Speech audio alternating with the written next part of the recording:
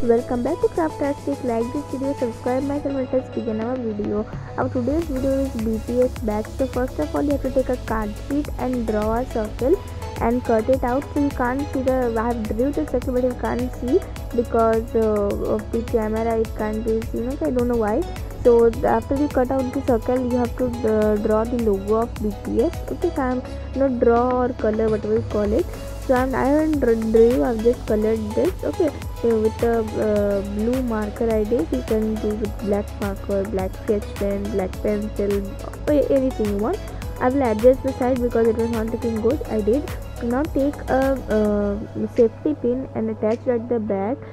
Means at the back of the card sheet, and then your batch will be ready at the BTS batch, and you can attach it in your bag. As you can see, I'm showing you in the video.